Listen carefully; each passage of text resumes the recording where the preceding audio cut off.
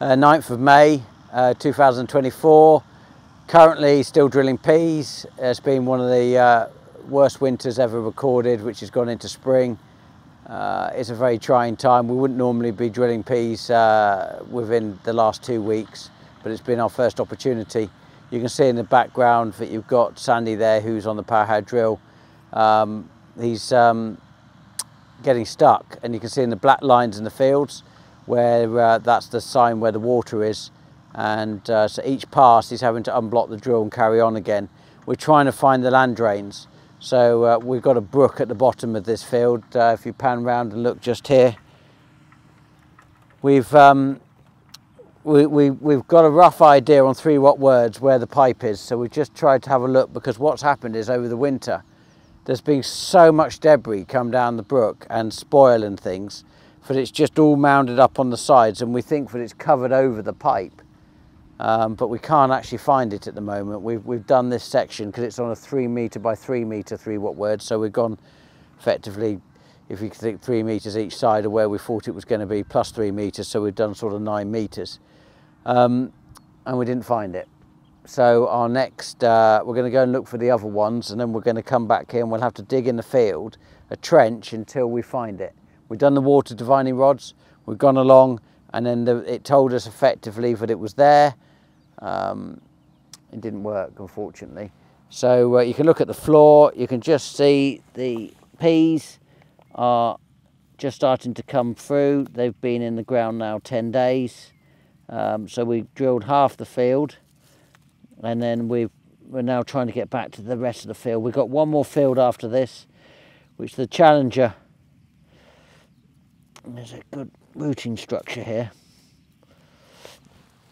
So there's one of the peas. So you can see how well it's grown in the last 10 days. It's warm, it's wet, it's perfect growing conditions in that sense. We had 20-degree heat yesterday.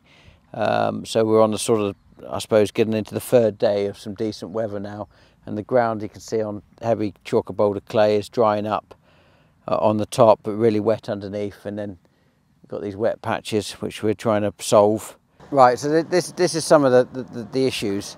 We're having to clear up all these timber branches and things, because what's happening is it's growing over, and then all this debris, this other wood that's coming further upstream, is coming down here. Then the water level's getting so high it's then hanging on the branches, and you can see back here for all along here across the brook, it's then hanging on the sides of the wood, and it blocks the river. Of course, then what happens is it starts flooding out into the fields, and this is all just due to the fact that there's absolutely no maintenance going on at all. So we're having to do it, even though that side is actually somebody else's responsibility. We're having to clear this because, of course, the net effect is it's us that has the flooded crops, because they've got a bank which goes up to an old railway line. Of course, it's not going up that high. It's going to flood into our fields first. So we've got to clear the obstacles. I think it's a little and often. It's quite a nice little brook. It's got a stone bottom to it, etc. But then as soon as this debris gets there, what happens is it starts to come round on the sides, and it starts to gouge out here because it can no longer get down its original line. And also the big willows, they're sapping up the root mass, it's getting further and further out, making the river smaller and smaller and smaller there, suddenly to the point that the water's struggling to get through. Then all the debris falls in front of it, and you just aggravate the problem. If you look at the dark lines, you can see in the field here, that is where the wet holes are, and it's almost in a line when it's coming across. So we're trying to find where the pipe comes into here, and we think that the sediment has got built up on the sides and has buried the pipes. So we've got to try and resolve that and get the rubbish out at the same time, which unfortunately has been dumped in the river. Graham, we've arrived. Yeah, not this time. Right, we have to get that bloody trolley out, Graham. Oh, hold on, this is promising, Graham.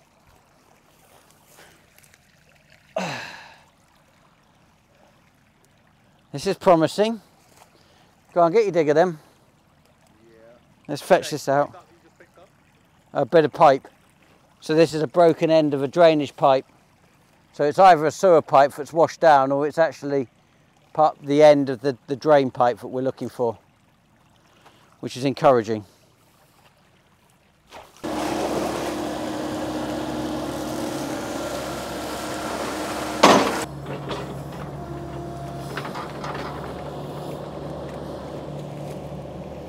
We're in the right area, Graham.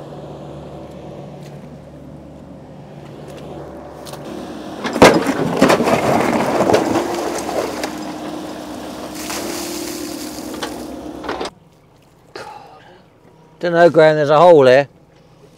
Yeah. Yeah. Or somebody lives in here. Ah!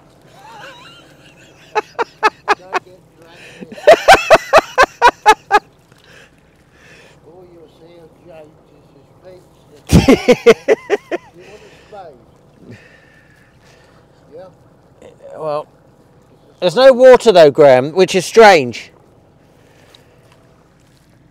You'd expect to see. Just give it another bucket there.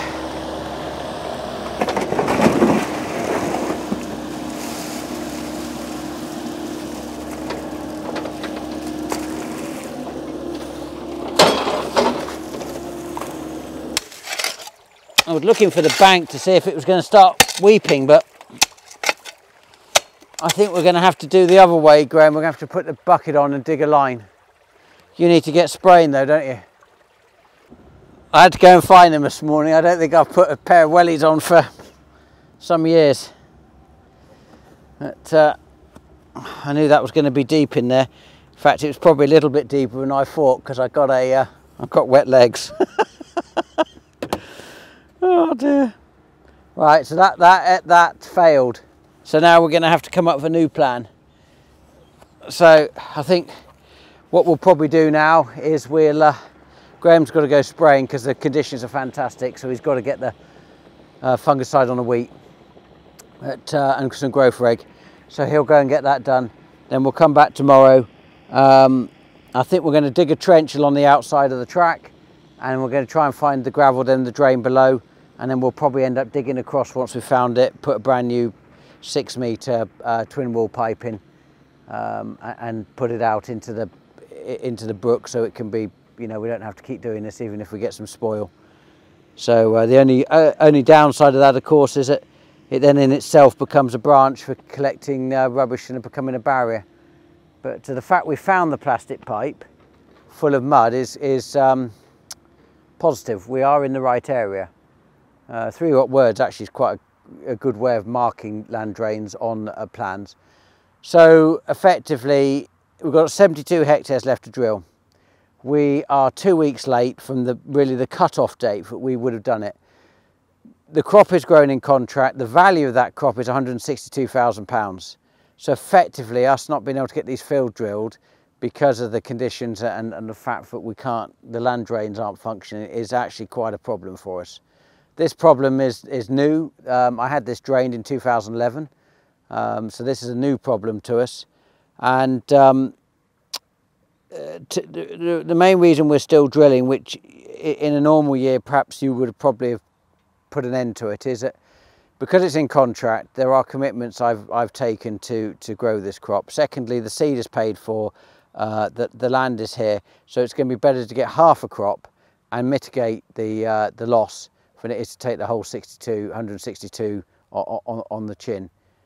This is one of the problems in farming, is that we're battling against the weather and political pressure, and actually as a rule the margins are so tight that we can't afford these type of problems, hence why we're trying to solve the problem while we're trying to drill. So see what tomorrow brings. Oh no, I mean, if we were drilled up, then we would be very happy if it rained in that sense, but of course we're not. Right.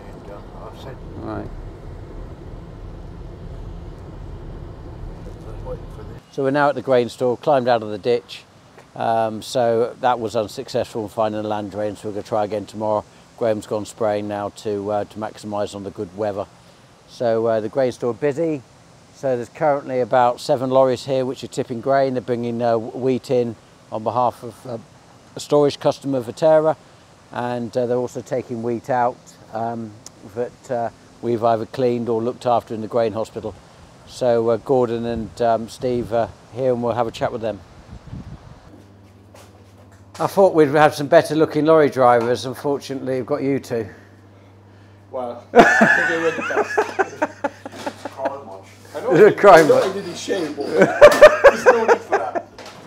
This is where we bring the lorries in and check the passports, make sure everything's above board, make sure pass loads are not on sensitive lists and things like that. Samples are taken with the spear outside, come in through here. That's where it's collected. So we've got a NIR machine which tests the moisture, protein, and 1,000 grain weight. So this is a shakeometer, so that grades the wheat into bold, mid, small and dust sample. Again, to grade what you've got, is there a lot of rubbish in there or is it all good stuff? Moving on, we've got a Hagberg machine which tests for bread making. There's the protein in there, there it tests. And over here we've got a bug machine. So another shaker, shakes bugs out. They're in the sample under the heat lamp. If there's anything alive, they'll come alive and start wriggling. Traceability, we've got every sample we bring in and out. We have a sample bag, and that's kept for the year. So started here last June, gone down, up, and we're currently gone down there. So that's everything coming on farm and off farm. We keep a sample for traceability. So any issues that come up, we can find the ticket, find the sample, rerun tests that clarify things. So we're at the grain store, and lorries are coming in. They're bringing loads of wheat in. There's a big difference between old price wheat and new price wheat. So refilling the sheds in May to carry across. It's a good time for us because it's usually historically a quieter time for the lorries, so we're quite pleased for the work.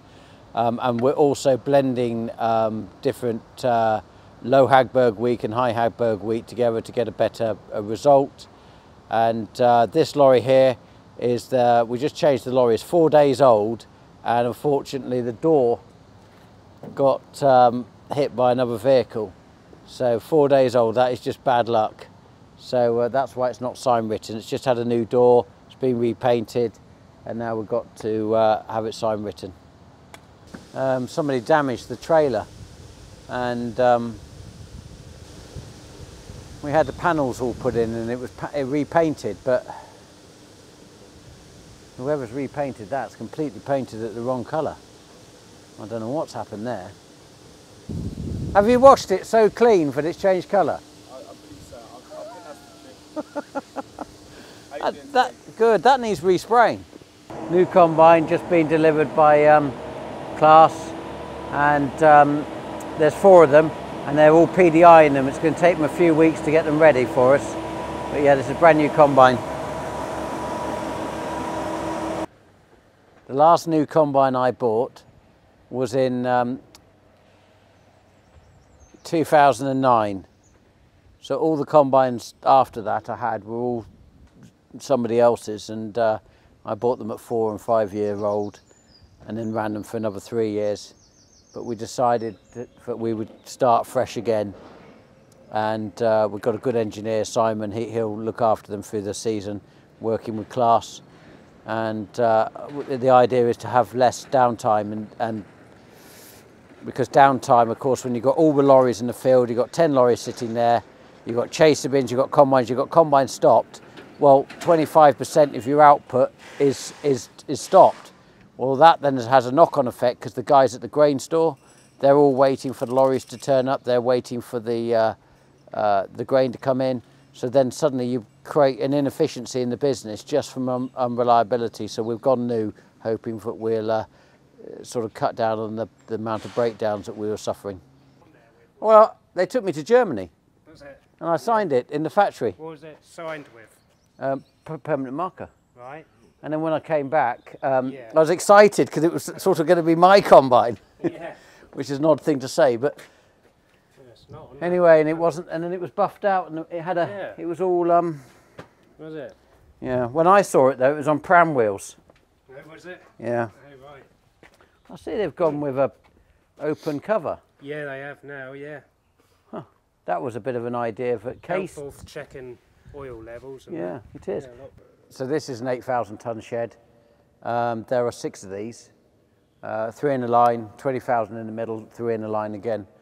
So currently this is feed wheat which is going out. Once it's out, we'll re-pipe the store, and it's going to be filled with, I believe, milling wheat. So the line of the grain goes up the walls. You can see the dust line up to the bottom of the conveyor, back down the other side, across, comes up again, and this belt in the middle fills it from the centre, and once it gets to the peak, it works left, then right, make sure that it's equally filled all the way across to the doorway. The doorway's got barriers that they put in the front, and then the angle of oppose of the grain works on the underside here, comes across down into the bottom about there, so you can take out 3 ton, 5 ton, whatever you want to take out without having to take the boards out. It just keeps coming towards you the whole time. The pipes step down inside for ventilation purposes. The probes hanging down in the store, they've got the white probes, they've got the long black ones. The long black ones come down to get bolted to the pipes. They've got 3 temperature probes on them, and the white ones obviously have 1. They go in the top, fully automated, turns the fans on and off. So I'll show you the fans, which you know, they just turn on and off at night mainly, or if they go on at the day, the solar's providing the energy. Solar's become quite important to us. These are the fans, silence fans. We keep them in a lean-to so that it keeps it quiet and stops the rain getting into them and then ultimately blowing into the crop. So they turn on and off according to humidity, so if it is wet outside, the fans won't come on. It's an automatic system, and double motors there. The solar got statics here, 50 kilowatt. Now we're currently just drawing up a scheme, got the grid connection to double this. We're using, because the grain hospital is becoming so successful in what it's doing through the efforts of Gordon and Steve, the demand on electricity is increasing, so we've got to offset that. And so we're currently looking at a plan to install this potentially by June, which we would double this within the sort of curtilage that it's currently in. These solars here, these are the first ones I put in. These were 2012, these were 2010. These were the first in the UK. They are Dega trackers, and they basically turn with the direction of the sun. So they're often at different positions depending where they're most efficient. The point of them was they're 34% more efficient than the statics. The difference was these cost 60,000 to install back in 2012, and I got a feed-in tariff of about something in the region of about 27 pence. These, I've got a feed-in tariff of about 35 pence, but it cost me £180,000 to put them in because of the cost of the rotating aspect. And actually, we're going forward, we're going to go for this type because we have the land, we have the area. Now, the reason, if you look at the shed behind, we don't have them on the roof of the shed. And the reason for that is, when you consider that the grain, each shed is 8,000 tonnes, well, at £200 a tonne, crudely, you've got 1.6 million in there. So the entire site will have something probably in the region, depending on what you're storing, but could have something like 12 million to 15 million pounds worth of grain underneath. So if then the bolts that you put through the roof elongate, and then you start to get water that comes through, you get water ingress into grain, you damage the grain, you then get bugs in it, you then get hot spots, you start using more energy, and then you have to gas it, so you've got to use chemicals to kill the bugs, or at worst you lose the condition and the premium in the product. So it wasn't worth the risk for me putting on the roofs. Now currently the government's doing a new scheme where they will support farmers putting solar on the roofs. Of course the problem with that is, as I rightly said, that what's below could be at risk. It's a shame actually that they don't sort of just support the concept of solar, not the concept of solar on a roof. The other issue with the roofs is those roofs are 10.5 metres high to the eaves and 17.5 in the peak. Well, to get somebody up there to go fix them, electrician, or to go and clean them, that's actually that's a specialist individuals for safety. Coming down here, we can wash these ourselves. These ones here, we can put them into a static mode and wash them. I don't like the concept of putting them on the roof. We are looking at it on a new shed that we've got planning permission for, which was for machinery storage, but the thought of maintaining them and then finding steeplejacks or somebody to go up there to look after them, sort of I think was going to be dangerous. And if you look at the risk in farming in terms of health and safety record, which is the worst industry, a third of the problem is either age, but outside of 65 plus, or below 18, so children. And one of the common causes of death is falling from height. So coming up with ideas to create things at height, I don't think, considering the industry's background, is a very good idea. You see, like here, this is basically my barley crops. So interestingly, this area here, which is, the barley's really behind, this is where I've put fertiliser before, when I had human sewage put on here, which is an amazing fertiliser. But it sort of really stunted the crop back, too rich in nutrients, and in a concentration form. And also there'll be a level of compaction from the fact it was delivered there with lorries, etc. But that aside, you can see now the barley crop is starting to come into ear, and the ear is what is effectively the grains are formed in, and it's the grains in which we harvest. So as a rule, you look at that crop and you say that's 8 weeks to harvest. Now that's quite frightening for us, because it's the most exciting time, but that's why we've got to get the combines ready. That's why there's a level of urgency. You've got crops forming, you can see harvest is coming. We're at the stage where the grain will fill, then it will start to die off and go golden. That's when we'll harvest it. Now the clock is set. So we have to have everything finished and done before harvest. We have to be ready, because harvest waits for nobody. And most exciting time of the year. I love harvest. It's what I think farmers dream about. It's a funny thing, harvest. At the beginning, you're really enthusiastic. Depending on how well it yields and how well it goes, by the middle, you're either wishing it ended, or you're really excited and happy that it's carrying on. And that pretty much depends on what the yield is and how the season's going. But yeah, it's a funny thing that you love it, you dream all year about it, and then you get halfway through it and you wish it end. The trials of being a farmer. I forget now, but something of 3,000 tonnes, something like that. They had to do several piles. And it's like black gold sewage sludge. So basically, when anyone flushes the toilet, it goes down the pipes, it goes to the main sewers, goes to the treatment plants, it's treated. And then if we're lucky enough to be able to buy it, we can buy it for the farms, we put it on the land, and it's fantastic at restoring phosphate and also gives nitrogen. So the three elements which are the most important for growing a good crop is nitrogen, phosphate and potash. And that is exactly what sewage sludge has in it. Of course, there are other things when you go into sulphur and etc., but they're the key ones, NP and K. So we had a pile here, and you can see that the land hasn't recovered from having that sat here. It's the sheer weight, and also, it will be the fact that there was a big concentration of nutrients which have sat here far greater than what the crop would have wanted. And you can often see that across the country where people have put piles of manure and things. So anyway, hopefully we'll be able to subsoil this and try and reinstate it and bring it back to life, and perhaps plough it and you know, get rid of this problem. But it's highlighted in this barley crop. Now this barley crop is changing dramatically, so you've almost got the stages of barley going on here. So here you are, you've got your leaves, you know, coming out. You've got then just here, you can just start to see that this part here is what will form the grains. So there you go. These here, they are what will form grains. So they haven't bulked out at all, it's just forming at the stage. Then these will get bigger, and you saw in the grain hospital, in the grain lab, they'll get sort of that size, and then that's ultimately what we harvest.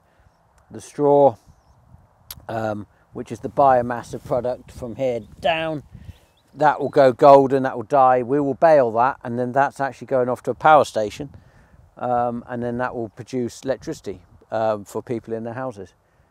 So it's a bioproduct because they haven't took away the land from producing food for human beings, but the straw aspect of it is a byproduct. So actually I'm quite pleased that we can produce energy and food in the same field at the same time. We've got 3 diggers, which we hired from a great company up in Lincolnshire, Stephen Green, and he's very supportive of us, which we're forever grateful. But we have 3 guys that basically in the winter, once we've finished cultivations and drilling, etc., will get on diggers and they go and dig the ditches out in a rotation. So in a 6-7 year rotation, all the ditches will be dug out. Because within 10 years of not digging a ditch out, for example, you suddenly find it silted up, you're losing land drains. It's that quick. And we're digging some ditches out that might not have been dug out for 50 years. You know, that might be new land that we've taken on, etc. But yet the investment in drainage can be £3,000 an acre. It's a huge cost if you're going to have a very intensive scheme put in. And because you can't see it, it doesn't necessarily get looked after. And I think one of the greatest investments in farming has got to be drainage, because you cannot farm wet land. But if you actually have a well-drained field, you can produce a good crop. You're timely on your applications of getting on there, whether it's for chemicals or fertiliser. And also wet crops get mulled, produce poor outcomes, get leached, get runoff into brooks and streams. You know, a well-farmed field actually prevents pollution. It's the best investment people could put in.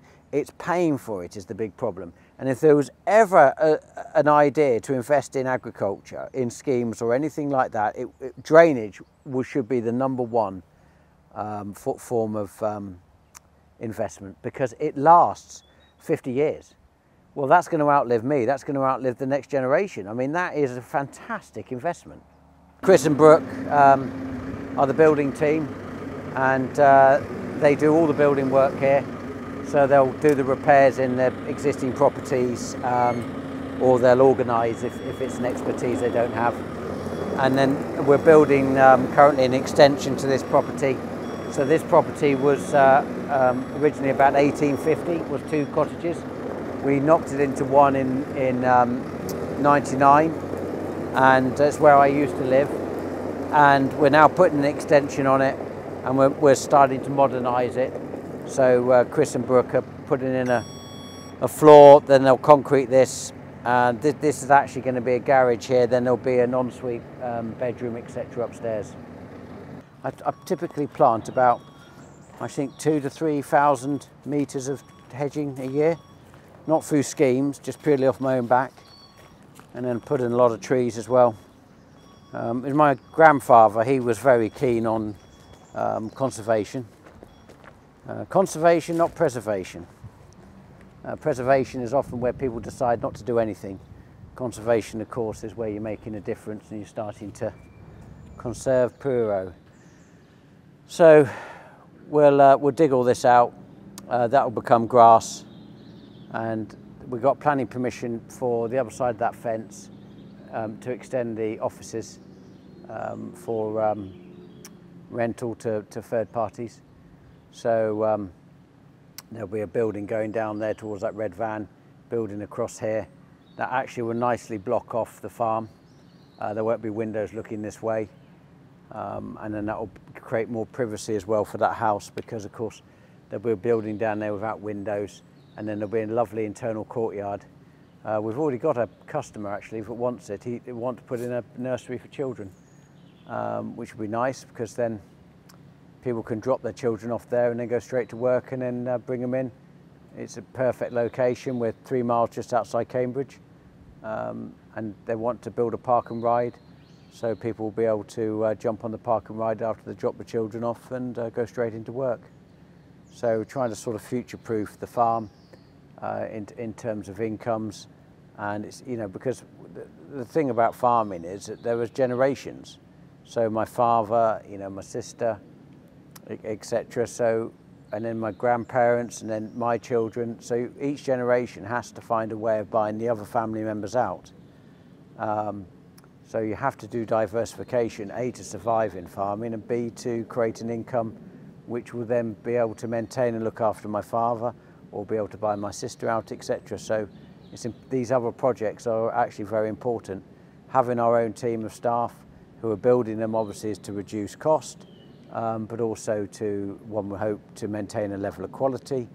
And you know, we need to keep moving forward, creating them work, putting planning applications in, etc. I'm very keen on houses, for example, for my staff, because I think it's really important that they live on site, because of the nature of farming, the seasonality of it, the work hours. Suddenly, you know, we're going today, regardless of the day, and then it rains. But you need them to be able to walk to work, to walk back to work, not be driving for miles in a car. They need to get home, get the food in them, get washed, get to bed, get ready for the next day. Because when we've got to go, we've got to go. And also security. It's important that you've got people surrounding the site, one for a better word of security. We're a big farming unit. We've got a lot of fuel, a lot of desirable objects that people want to come and steal.